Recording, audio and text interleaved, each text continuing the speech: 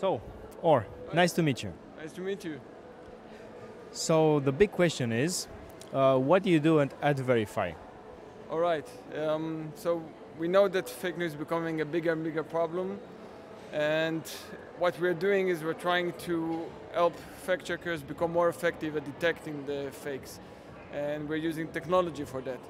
So there's different things that technology can do. We know that technology is still not at the state that it can fully find fake news and get rid of the human factor.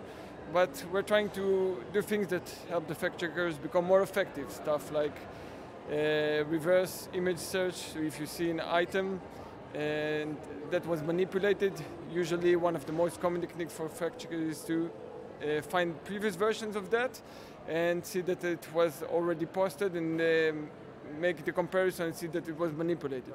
So stuff like that help the fact checkers become more effective by automating the work. In my opinion, I think your software is going to help a lot, all the countries, because I think we're facing the same problem.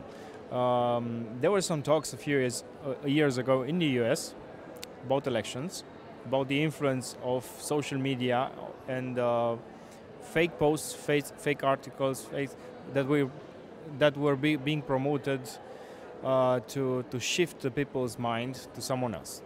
The same thing is happening in Europe in a lot of countries.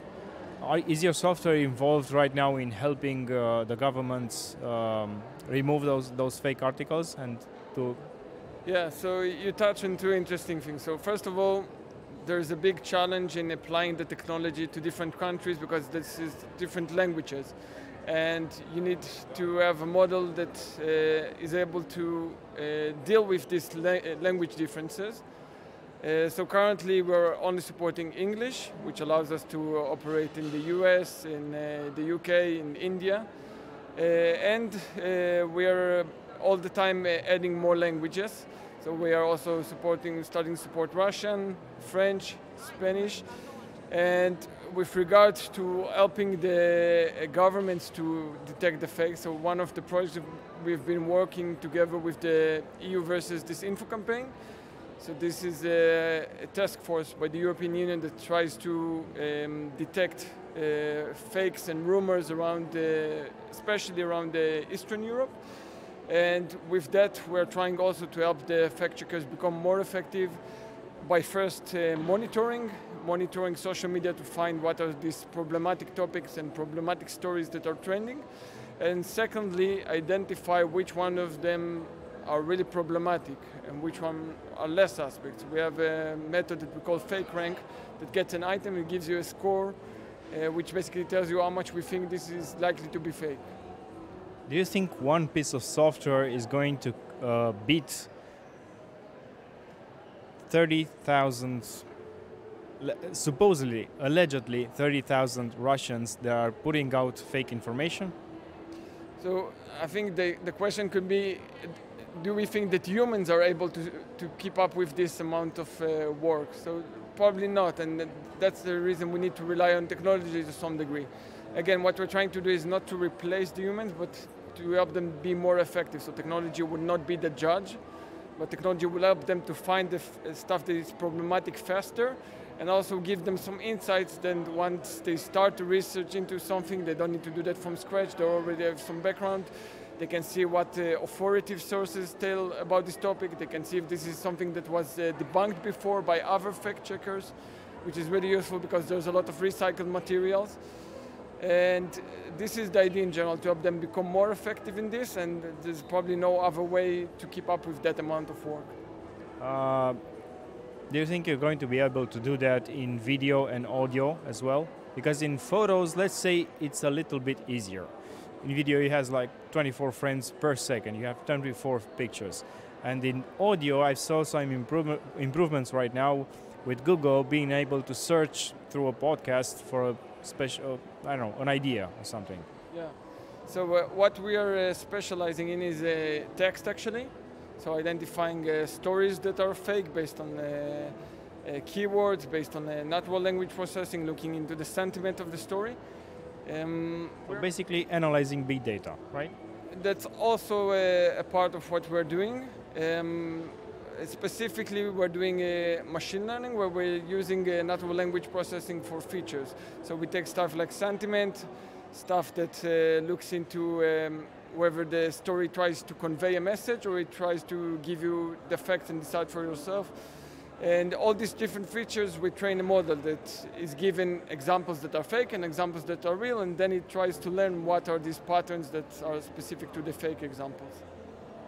Can you tell me a few companies that you've worked with? So is that a secret? Come again? Can you tell me a few companies that you have worked with? So we're working with one of the largest advertisers in India. It's a network that has millions of followers, and they're one of the largest advertisers. We're working with one of the two largest news agencies in the world to get feedback about the product and continue to innovate. We're working with a very big advertising agency in France. So these are our typical customers: advertisers, advertising agencies, news agencies. And how about countries, governments? So like I mentioned, with countries there's the challenge of the language. So for now we are working in the US, UK and India. And with government, like I mentioned, we are working with the EU versus this info campaign.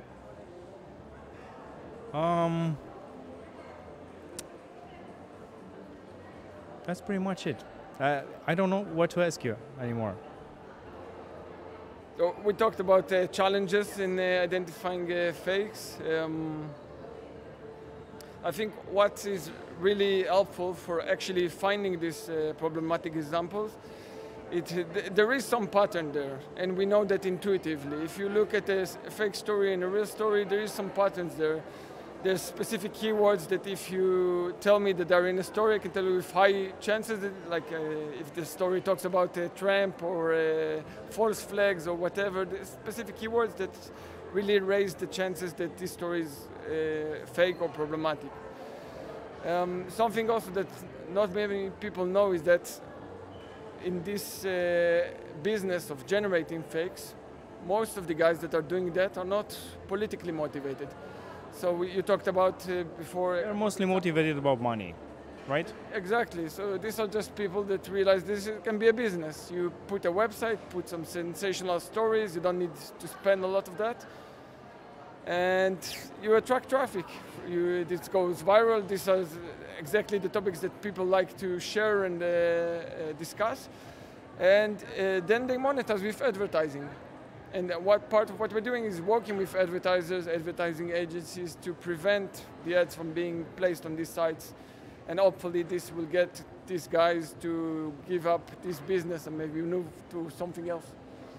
I think one of the challenges you will have, and tell me if I'm wrong, is in blockchain technology, especially in IPOs, everybody can launch an IPO, can pay a few influencers to talk about their, I don't know, crypto coin, raise awareness, raise the price, and then sell everything. Have you had a challenge to work with the blockchain technology, with crypto, with some, I don't know, some entity that wanted to prevent IPOs, fake IPOs from being born? Yeah, so some of the methods that try to, there's a few methods that try to handle fake news, and one of them is related to cryptos. And especially, I think the challenge there is that it's more like an all or nothing game. So you need either everyone to support the same standard and implement this technology, and then all the stories can be verified. Or if there's just 10% of the people are not using that, then what do you do with that? And it becomes maybe useless. So that's a bit of an all or nothing solution. What we are trying to do is focus more on the content itself, trying to see, based on the patterns that we identify, whether this is something that is more likely to be fake or not, based on the content, based on the source, the reputation of the source. And I think that's the more sustainable way to go around that. Okay, I understand. Thank you very much. I'm going to switch short to Romania to throw a conclusion. Deci, Practic, ce face Levi la compania AdVerify AI se ocupă de un software care ajută orice companie să identifice conținutul fals, adică știrile false. Și funcționează pe partea de marketing, dar eu aș vrea să văd că funcționează și pe partea de blockchain și pe multe alte domenii care sunt poate mai periculoase, cum ar fi, de exemplu, politica. Urmăriți-ne în continuare pe cavaleria.ro, revenim cu alți invitați interesanți, speciali. Mulțumim!